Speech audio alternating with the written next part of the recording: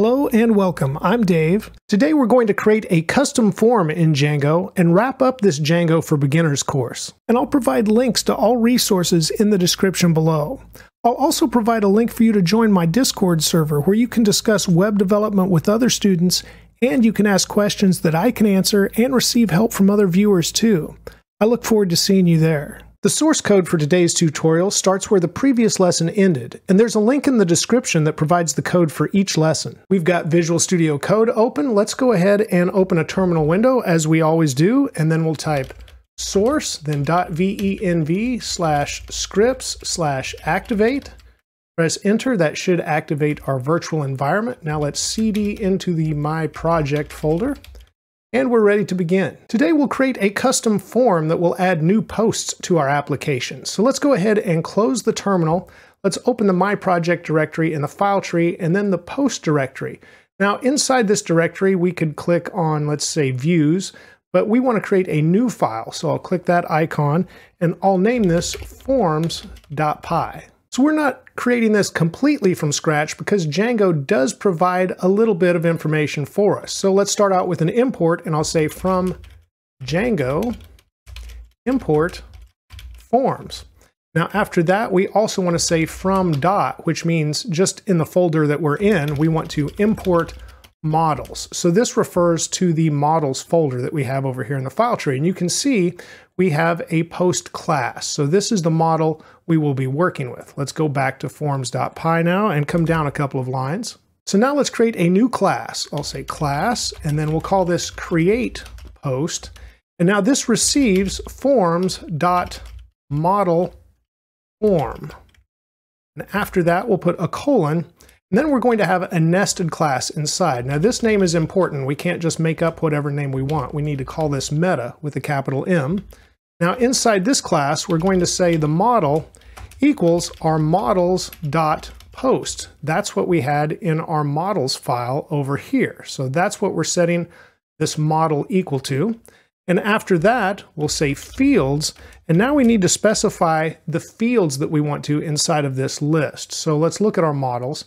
And really, we want the title, body, slug, and the banner. We don't need the date because that will be added automatically as we have auto now add true here also. So we want those other four fields. So we'll put each one of those in our list here. So title, then we had body, then we had slug, and then we had banner. And I put an extra space here out of habit, but I just want to be consistent. So I'll remove that space. And that's all we need here to create our new form. So now let's move on and we'll go to the views.py inside of the post directory. And now we'll have one additional import at the top. So just under our last import, we'll say from dot, and then we will import forms. So that's the file that we had just created with our new form in it. And now let's scroll down to our posts new function that we have here on line 18.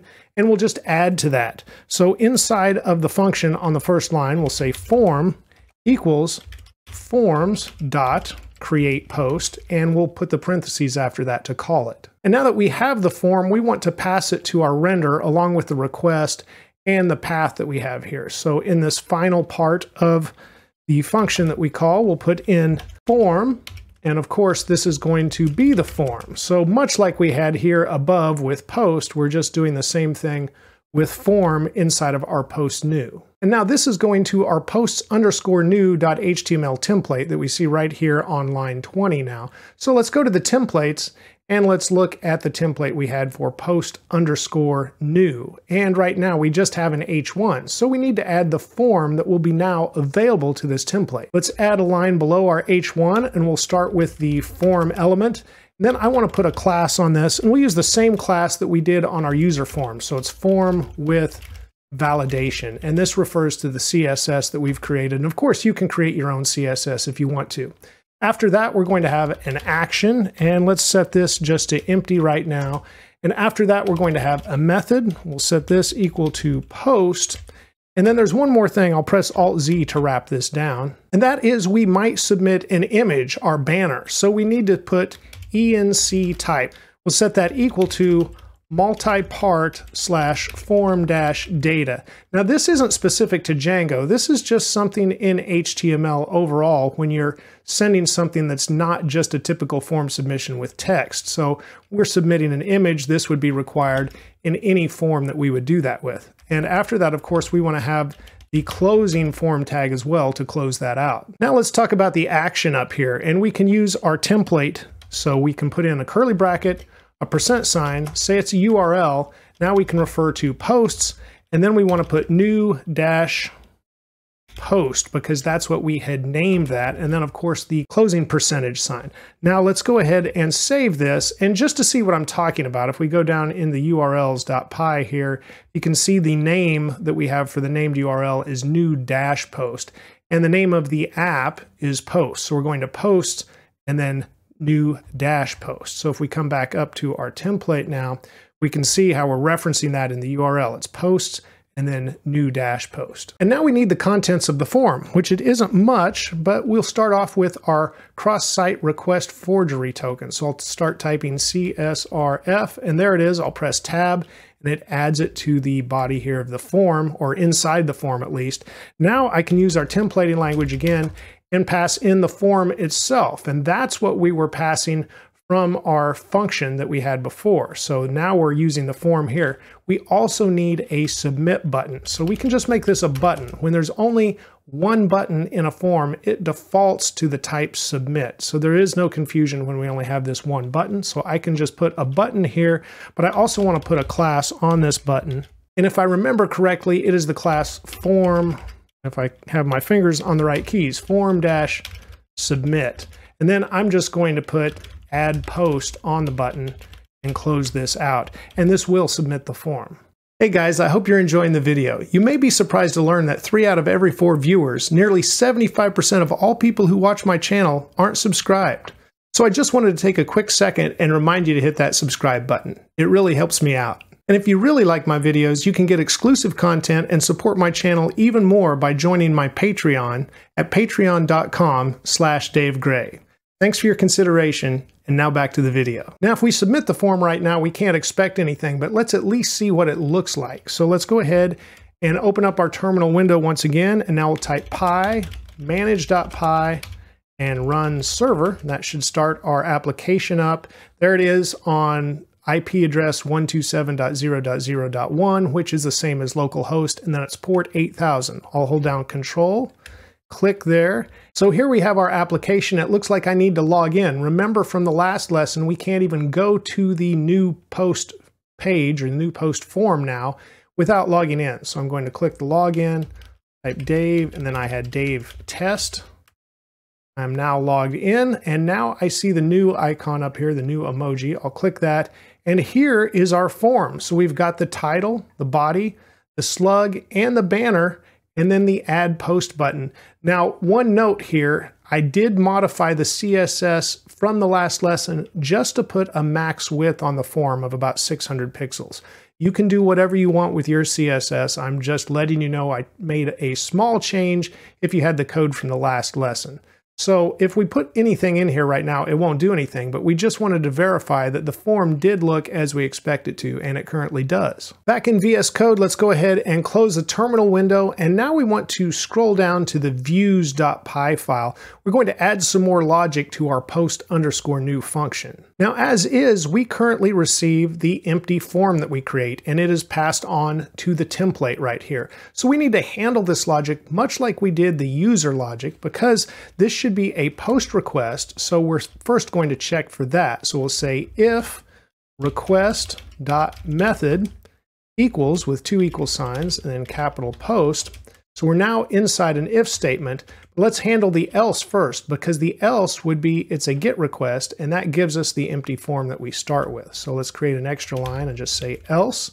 And now this would create the form. So we'll just indent that so Python's good. We still have a red squiggly here because we don't have anything up here in the first part of the if. But the else is a GET request, so then the form is created, and then the return with the render function will send that empty form when we first go to the page. So now what about the post method? So let's handle that. We'll start off with form is going to equal forms.post. create post, but now we're going to pass in the request.post that we receive. We're also going to pass in request.files, and that's something you hadn't seen before, but we are sending an image file, so we also need that now. And now, as you might remember from our logic with the users, here we can validate what was submitted against the model. So we can say if form.is_valid, and we call that function, then we can do something if it is valid. If it's not valid, it's just going to come down here and return the form, and that form will have the validation, essentially showing us what is wrong. So if it is valid, let me put a hashtag here, and I'll want to say save, and we're not just going to save the new post, we're actually going to assign a user. So I'll say save with user, but then after that, I'm going to return, and we could redirect anywhere we want to. I'm going to redirect back to the posts and then the named URL list. So looks like we need to import redirect up here at the top, and that comes after render on the same line. So now we've got redirect, and yes, that looks good. So we've got this much, and now we'll be able to submit the form, actually get some validation on it if it's not correct. If it is correct, it's not going to save anything, but it will redirect us to the post list. So I'm back in the browser now. Let's go ahead and refresh our form, and let's do a test post. Now, again, it will not save the post, but if there is no error, we will get redirected to the post list. So I'm just going to say test post. This is a test post. Say test-post for the slug. Let's choose a file to add to this, and I'm going to choose my ready to go image, and everything looks good here. Let's click add post. And it looks like it went as expected. So we see the other posts we had in our list. Now at this point, we're going to change our model because we want to assign a user before we save the post. And if you remember, that takes a couple of steps. It's also going to cause a problem with these posts. So let's go into our admin, say admin/. Now I'm logged in as the admin user. If you aren't, you need to remember your username and log in. Then log in, and you'll see the admin dashboard after you log in as an admin.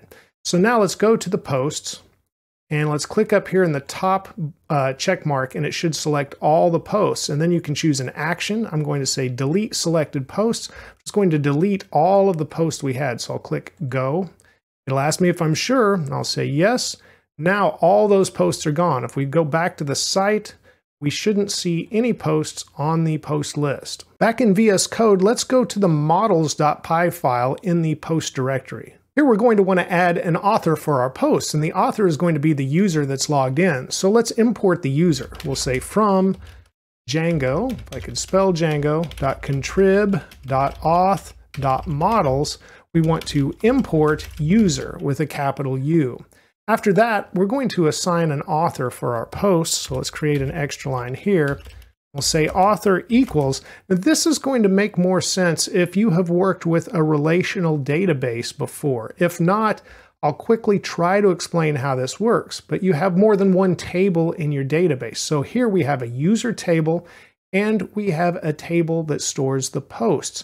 And now these two tables will be related to each other because one user could create many posts, so it will need to link to that user every time he creates or she creates a post. So the author is going to be a foreign key in the post table.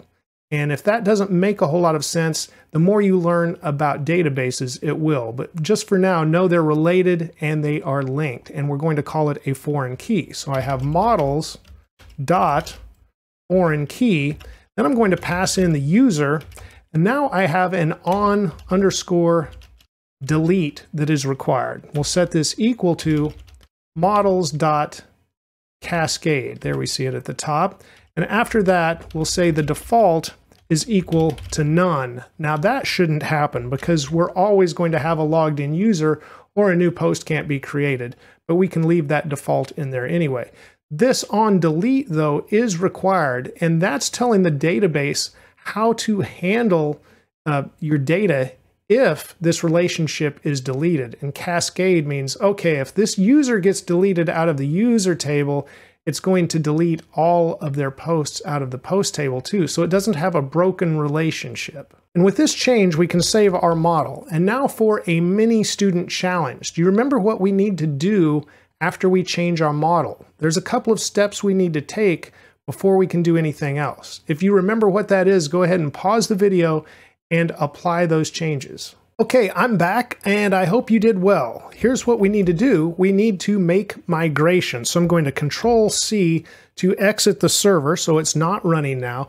And now I'm going to say py manage.py and then make migrations, because anytime you change a model, you then need to make migrations and migrate those changes to the database. So we'll go ahead and press enter here after make migrations. Now it's applied those. Now we'll say py manage.py and then migrate. Now it will apply that migration and now we can run our server. So py manage.py run server and everything is back up and running with the new changes. Okay, I'm anxious to make some new posts and see the authors for those posts. And to do that, let's close the terminal and let's apply how we're going to see those authors first. In the post list, so the template in posts, that is posts_list, let's come down to the line that has the date. And so now we'll have the title above and then we'll have the post date. And after that, I'm going to put by. Then I'll use a couple of curly brackets and I'll say post.author because we should now have an author field, and close that with a couple of curly brackets. So we should see the date and then by and then the author in the post list so we can identify who wrote which post. Now I almost forgot, but we need to go back and let's apply what we have here in the function so we can actually save the post with the user. So now we can remove this comment that we have and let's start with new post. And this is going to equal our form.save. Now we've seen this before, but here's something you haven't seen yet. We'll say commit equals false, and you need a capital F on that false as well. Then after that, we have an instance of our new post. So then we'll say new post.author, and this is going to equal the request.user because the request has the user that is logged in. And then we're going to say new post.save, and that will save our new post. With those changes, let's go back to the browser. I'm back in the browser and I'm logged in as Dave, so I'll click home just to make sure everything's working as expected. Now I'll click the new icon and let's create our test post, and this time it should save. So we'll say test post in the body as well, test-post for the slug. Choose an image and I'll choose the beach chair and I'll click add post. And now we have our test post in the post list and it gives the date and it says by Dave and there's the body. We can go to the page also. Hey, it looks great. Let me sign out now and I'm going to register a new user. So I'll register here and I'm going to say this username is Mike and then I'll say Mike test for the password, Mike test, submit. Okay, now we have our new user, Mike. Let's create a new post from Mike. So we'll call this Mike's post. Mike made a post, Mike-post. We'll choose, let's not choose a file. Let's use the fallback. Remember, we get a fallback if we don't choose an image. So we'll just not choose one this time. Add the post. Now we have a new post from Mike in our post list also, and we can see who wrote each post in the post list. I can click that. And the fallback image did apply to Mike's post. So everything works as expected. So congratulations, you have a complete working blog app that you built with Django, and you have made it through the series. Now I do have one section left in this video where I want to make a couple of updates and changes. And we're back in VS Code. Just a few updates and changes I want to make specifically to the project settings file. Received a little feedback while making this series, and there's a couple of changes that I provided that were actually kind of the old way of doing things, although there's nothing wrong with them and the application is working, it's not broken. I just want to give the updates. So let's go to the My Project directory and the settings.py file. These changes are also going to help you deploy your application if you get ready to deploy it. There's some changes you have to make for static files, for example. So let's go through this. I'm going to scroll down here on line 12. We no longer need to import OS, so we can remove that. which will cause us to make some other changes as well. Let's scroll down a little further.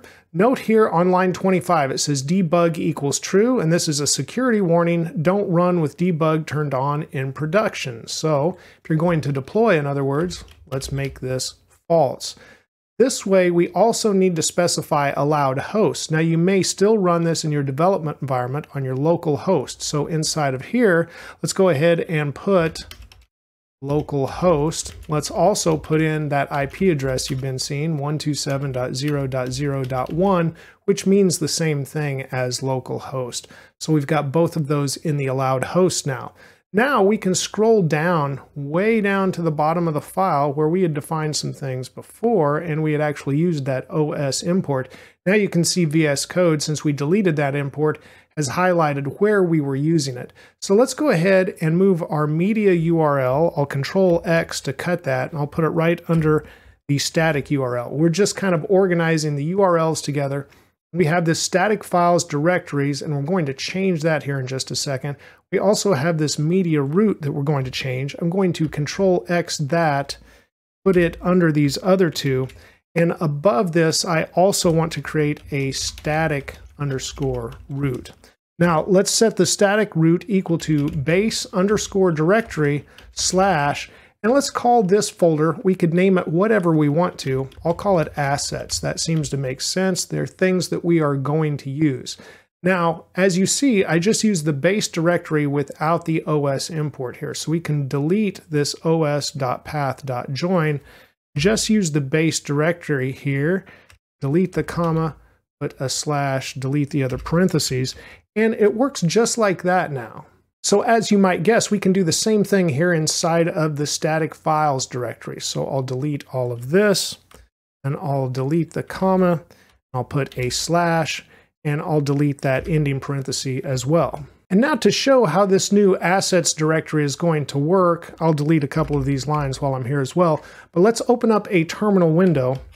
And now I can type clear, so nothing else is there that's confusing. I want to type py manage.py and then collect stat, I need to spell that right, collect static. And this is going to collect all of the static assets, and you'll notice it grabs a lot of the static assets for the Django admin area that we've been visiting as well, and it will put them all in that assets directory. So I'm going to press enter, let it collect all of that, and now we'll see that over here. If I close the terminal window, we have this assets directory. Inside now there's an admin folder, and there's a lot of things here that we didn't create, but they are static assets that Django provides. Then it also grabbed our CSS and JS that we had provided. Okay, let's save the changes in our settings file, and now let's go to the urls.py file as well. Now I want to scroll down, and just under this last import, we want to add one more import, and it's going to be from django.views.static, and not another dot after that, just static. Then we say import serve. So we are importing the serve function here. Now this actually gets used during development as well, and that's okay. It's just another way of doing things. So we're going to make a change here. So we'll scroll down to our URL patterns. Notice we have this URL patterns with the plus equals, and it sets our static files. We can comment that out, or you could delete it. If you want to just comment it out so you can refer to it, that's fine too. Now we're also going to have another import here at the top. I need to scroll back up where we import path and include. We also want to import re_path, and re stands for regular expression because we can use regular expressions here in our patterns. So now instead of the pattern that we commented out here below, I'm going to paste a couple in, and you can see what they look like. I'll press Alt-Z as well. So these are regular expression patterns here. So we're defining a group. Here's the one for media, and here's the one for static. If you're not familiar with regular expressions, there's really a lot to learn there. If you are, sometimes they can still be confusing, and I usually paste them into something like ChatGPT to say, what exactly is this doing if I don't understand what it's doing? But here you can see it's matching the media path, This one is matching the static path. It's using that serve function that we imported here, and then specifying the document root where we specified the settings and those values that we just set in the settings file. And finally, the last fix I have is just from when we were working with the users templates. So I'll come down here into the users, and we'll go into the templates and use the login. And here, I just specified the file path, /users/login, which we could really use our templating language. So we could say URL, and it was users:/login, and of course another % there. And then it would be the same when we do that on register. So I'll change this one here as well. So curly brace, %URL, users, register, a %, and Alt-Z to wrap that down. So I've made those changes, and we could of course verify those in the URLs that we had one named register and one named login. So here we made the correct name, users login and users register. Of course, in the URLs we also see the app name is users. Once again, guys, congratulations on completing the Django series. You have a working blog application. If you choose to deploy this application, there are different ways to do it, and you can visit the various hosts for different instructions or Google, because it's a little different for each one. So I didn't include that in this video, but there are step-by-step instructions in many different blogs and articles out there for deploying a Django application. Congratulations on completing the Django for Beginners tutorial series. Hey guys, giving a quick shout out to my patrons. Holy Coder is a progress provider, and Eldad is a member at the senior level. Also, thank you to all of the junior members. You're all helping me reach my goals. And if you haven't checked out my Patreon, it's got exclusive content and early release content. And it's not one of those Patreons that doesn't get many posts. I'm active on there every week, so please check it out if you haven't. Remember to keep striving for progress over perfection. And a little progress every day will go a very long way. Please give this video a like if it's helped you. And thank you for watching and subscribing. You're helping my channel grow. Have a great day, and let's write more code together very soon.